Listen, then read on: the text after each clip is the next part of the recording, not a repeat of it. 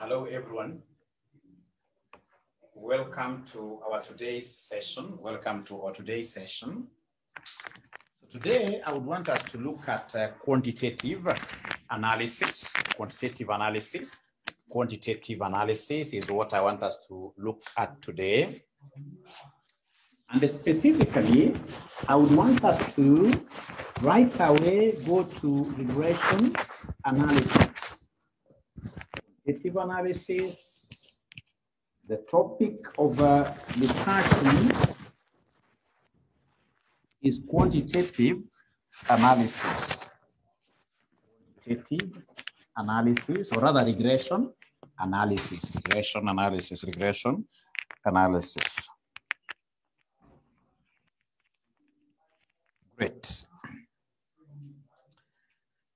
So, if you have been able to see this particular video, I expect you to go ahead and share it with your friends. Share it with your friends.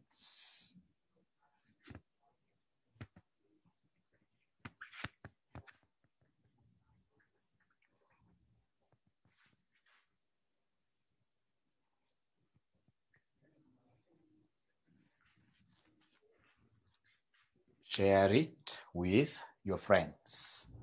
Great. So here we are. So we want to look at regression analysis. So when we talk of regression analysis, ladies and gentlemen, what is regression analysis? Regression is a statistical model. It is a statistical model that is used to derive equations of the form of y equals a plus bx, equations of the form y equals a plus bx, y equals a plus bx. Of course, if you're keen enough, you'll be able to bear witness with us that this is a straight line equation. If it's a straight line equation, ladies and gentlemen, then we need to appreciate the very fact that A is the y-intercept. So A here is the y-intercept. This is the y-intercept. And B is the gradient. B is the gradient.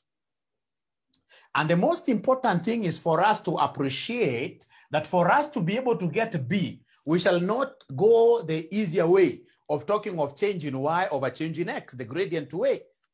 Ladies and gentlemen, this is regression, which gives us a special way of getting the gradient. And for us to get the gradient here, B, we normally talk of change, not change, but we normally talk over, that is the easier one. That is the easier one. For us here to be able to get B using the regression way, B will be n summations of xy minus summation of x, summation of y. All over, we have here n summations of x squared, minus into brackets here sum of x done what here, squared like that. So this is the gradients approach, the regression's approach of getting the gradient. Regression approach of getting our gradient. Once we get the gradient, then to get the y-intercept is quite an easy thing. To get the y-intercept, which is our A, it is normally obtained by us taking summation of y minus b, summation of x, all over what here? All over n. Summation of y minus b, summations of x, all over n. So what are we learning here, ladies and gentlemen? That first of all, if it's simple regression, the one that is used to ascertain this kind of a function, if it's a simple regression, the one that is used to ascertain this kind of a function, we must first of all get the gradient, because we need the gradient here in ascertainment of what here? A. In ascertainment of A. Now, I would want us to use a very simple illustration to illustrate this particular concept of what here, how to come up with the two parameters. So assuming you are given two parameters here, x, y, and then they give you, for example, values of x, for example, 1, 3, and then we have 8. Values of y, perhaps they could talk of 2, 7, and for example, 11 like that. So 3, n here is 3. 3 points, n is 3. And then we are required to develop a regression equation. Develop a regression equation. Develop a regression what here? Equation. So how do we get to develop a regression equation. Ladies and gentlemen, remember that regression is all about getting values of B and what here? A. Regression is about getting values of B and A. So we start with a B. Remember the formula is here. The formula is here. N stands for what? N stands for a number of points. N stands for number of points. If you count them on a Cartesian plane, 1 point, a point like this is defined by the X and the Y coordinate, right? So this is point number 1, point number 2, point number 3. So our N here is 3. Our N here is 3. And once I have my N, what I'll do straight away is to come and create 2 additional columns. A column here for getting XY, because I would want to take care of this, and a column here for getting X squared. So in this case here, we must create 2 columns, 2 additional columns, which will help us to get all the parameters we need for purposes of getting this B and A. So XY means what? That I'm multiplying. So like 1 times 2. 1 times 2 gives me XY. 1 times 2 gives me 2. 3 times 7 gives me 21. 8 times 11 gives me 88. And then here I am wanting to square X values. X values here squared. 1 squared gives us 1. 3 squared gives us 9. 3 squared gives us 9. 8 squared gives us 64. Ladies and gentlemen, remember that regression is basically a summations model. And if it's a summations model, now I want to come and sum, get the sum of X, sum of Y, get sum of XY, and the sum of what here? X squared, X squared. So could you kindly help me do that very fast? Kindly help me do that very fast. What do we have here, somebody?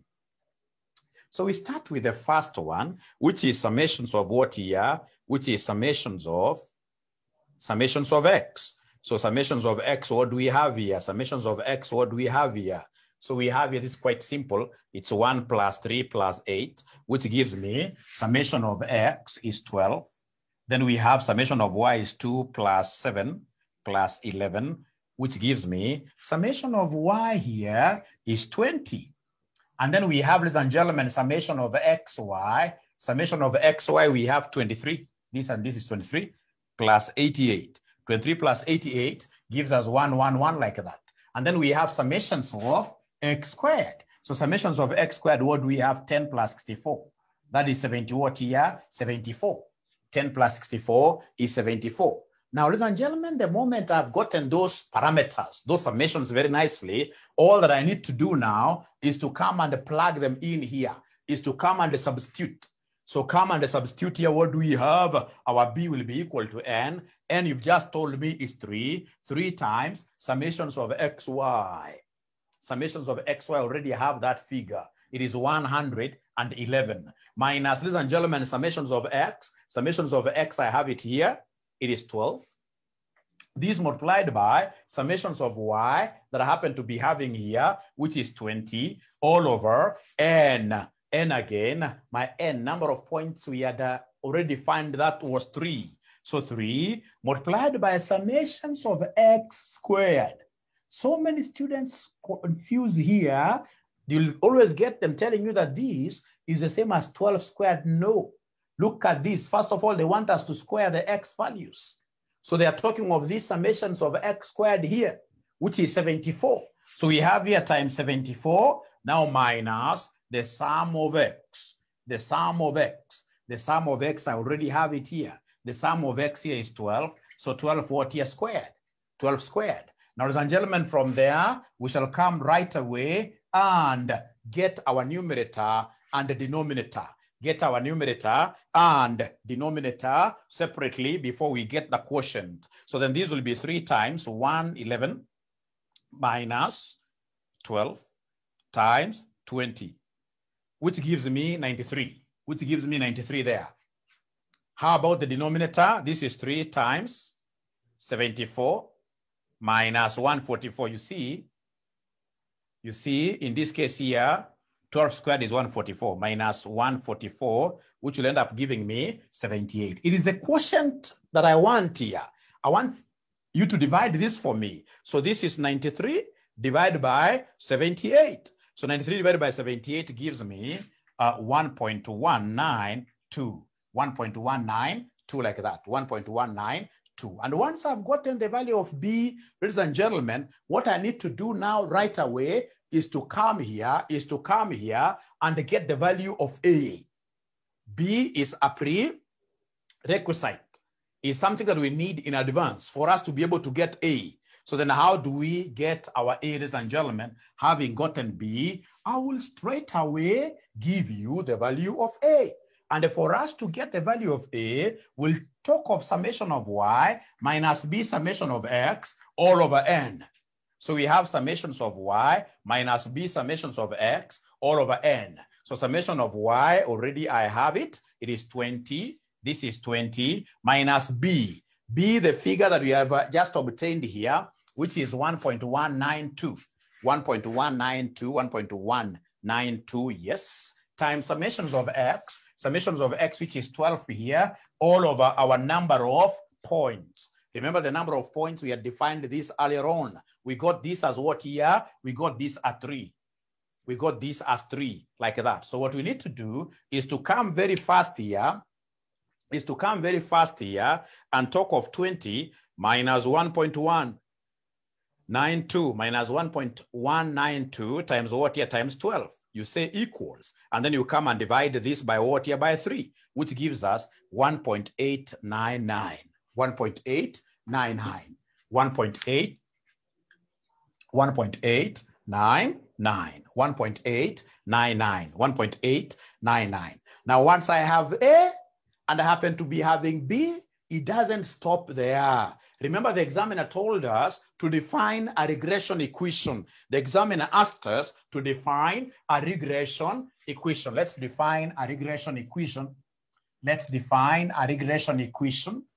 Let's define a regression equation. Our regression equation, ladies and gentlemen, looks like this. So we have here Y equals A plus BX. Now that we have the A, we have the B. These are the connectors, regression connectors, parameters that connect between Y and what here? Between Y and X. So in this case here, our Y will be equal to A. Fortunately, we know that our A is 1.899, 1.899 plus B that we had gotten earlier on of 1.192 what here? X. And really, that now becomes our what here? Our regression equation. That becomes our regression equation. That becomes our regression equation. Is there anybody who has any question? Anybody who has any question? Remember, the beautiful thing with reading with these videos, you can always stop, rewind. You can always do whatever you want to do with them. They're quite nice to follow. They're quite nice to follow. So, ladies and gentlemen, I would want to urge all those of you who would want to buy these video classes from us. The video classes from us, please get in touch with us immediately. 0719 525,000 is our number. Once, ladies and gentlemen, once you buy our video classes at 3,500, we shall be able to give you all the videos covering the entire syllabus. All the videos covering the entire syllabus, plus our RCMs, revision what year, revision kit. You can imagine 3,500 for QA, entire syllabus. And then we will be able to give you, our what year revision kit for free. Our revision kit for free. That's a very good offer that you need to grab. And of course, take it before it is gotten off the shelf. Remember, offers are never indefinite. Offers are never indefinite. They normally come to an end. So I would want to take a little break.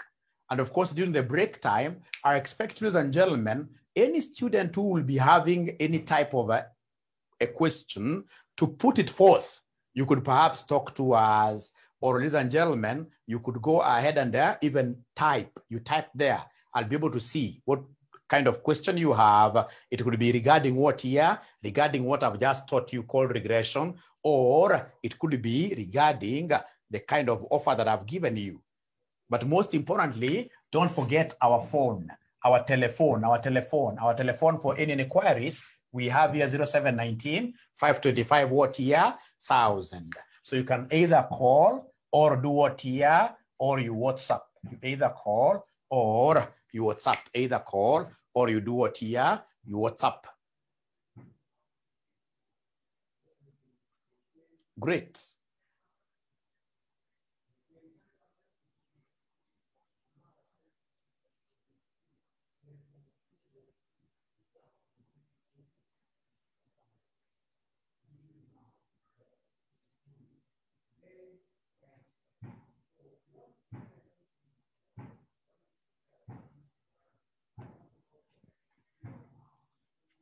Okay, so remember the topic is regression analysis. The topic is regression what year? Analysis. The topic is regression analysis. And now I would want us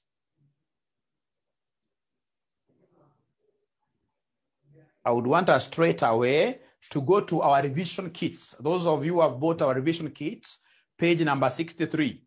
Page number 63, our revision kits, page number 63. Page number 63.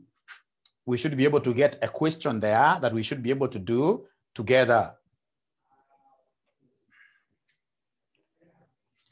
Page number 63, we should be able to get a question there that we will be able to tackle very fast together. Page number 63.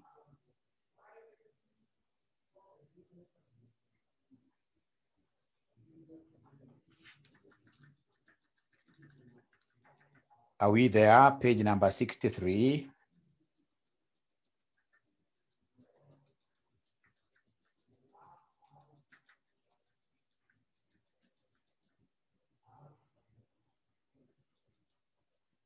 So that is May 2017, question number 1D.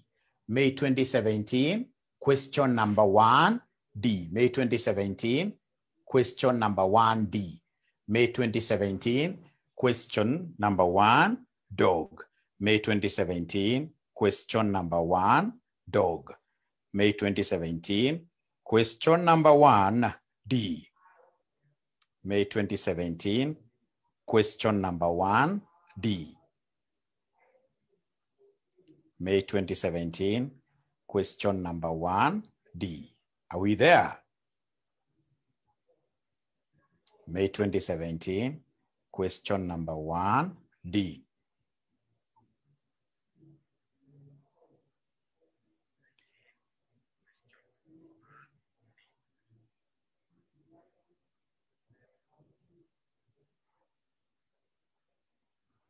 So before we continue, it will be very important for you to help me reach out to many people outside there.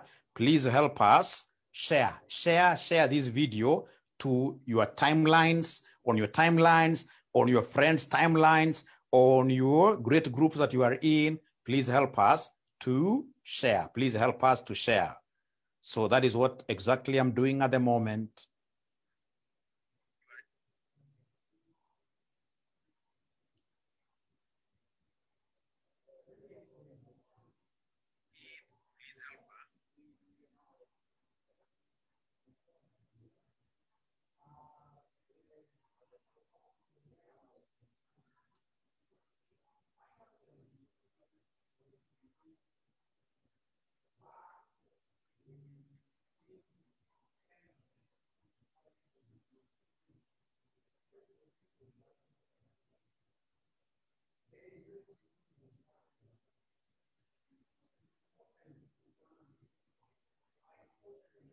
Okay.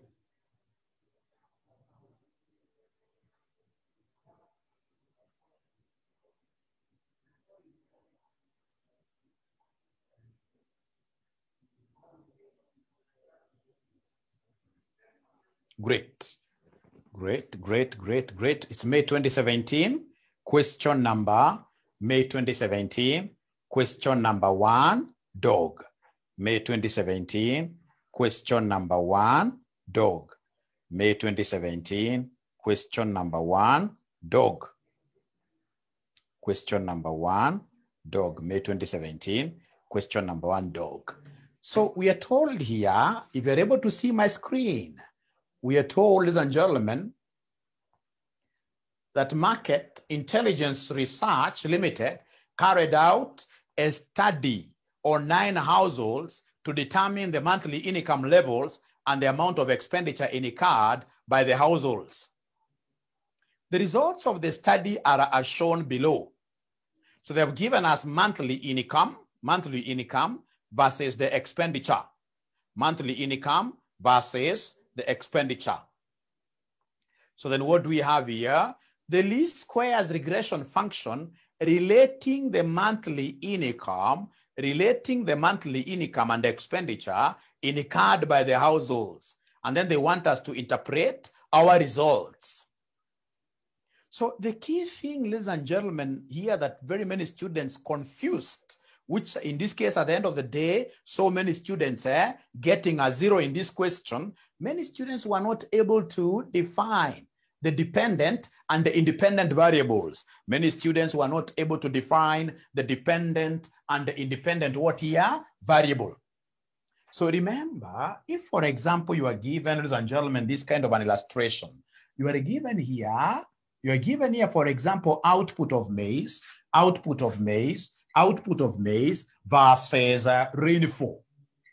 rainfall amounts. So it is true that the output of maize we shall get is majorly dependent on the rainfall amount. So you're saying that maize output is dependent on rainfall. So you're saying the output of maize is dependent on rainfall. Meaning what, ladies and gentlemen? What this means is straight away that maize becomes the dependent variable. And all dependent variables are normally plotted on the y-axis. All dependent variables are normally taken to be y. The other variable will be called independent. You see, rainfall, even if you plant grass, even if you have whatever, rainfall has to come down, right? It's independent. So independent will go to the x like that. The same case, ladies and gentlemen, with something like advertising versus sales. Advertising versus sales. So advertising versus sales, I have to ask myself if I'm given 2 variables of this nature, these 2 variables here, and then somebody wants me to do a regression analysis. The very first thing I will do is to define between the 2. Which one depends on the other? Which one depends on the other? Which one depends on the other? Ladies and gentlemen, here it is sales, which is dependent on what here? Advertising. It is sales, which is dependent on advertising. So sales will be Y, advertising will be what here? X. The one that depends on the other goes to the Y. The one that depends on the other always goes to the Y. It's very important. Like in this question, they have given us 2 very important variables. They have given us 2 very important variables. And these variables that they have given us, ladies and gentlemen, if you are keen enough, you will be able to establish the dependency relationship very first. You'll be able to establish the dependent relationship very fast because they have given us monthly income versus what year versus expenditure. They have given us monthly income versus expenditure. So between the two, which one depends on the other? Ladies and gentlemen, between these 2, of course, you can't spend what you don't have. My spending is a function of my income. The more the income that I derive out of employment or out of business, the more my spending will be. So here, the expenditure is dependent on the monthly income. So automatically here we have expenditure, which is Y. And then the monthly income becomes what here? Becomes X. Any student who got wrong on this automatically got, if you missed out on defining this properly in the entire question, of course you got it what here? 100% wrong. You got it 100% wrong. You got that 100% wrong. So ladies and gentlemen, now having defined that, everything becomes very easy. So I can see my monthly incomes in shillings, thousands. I can see my expenditure there. Now, if you look at my solution down here, you will be able, ladies and gentlemen, to see what I've done. You'll be able to see what I did. So you can see X here is the income. Up there it was in thousands, but I decided to do what I decided to return the 3 zeros, but you can work without those 3 zeros there. Y is my expenditure. It's just like how it has been defined in the question. So the only thing that I did was to introduce the 2 important columns for regression. That is XY and what here somebody X squared, which I've been able to demonstrate. And of course, after introducing the 2 columns, you can see I went ahead to get the sigmas, to get the summations, like summation of X is here, summation of Y is there, summation of XY is there, summation of X squared. Now, ladies and gentlemen, the moment I have those sigmas, now everything boils down to a simple arithmetic. So long as I'm able to remember my formulas, so long as I'm able to remember my formula of B and what here, A. So if it is B, ladies and gentlemen, how do we get B? This is something in regression that I have really to have mastery over. To get B, we normally take n summations of xy minus summation of x, summation of y. All over what, ladies and gentlemen, here, it is n summations of x squared, summations of x squared minus into bracket here, sum of x done what here, sum of x squared.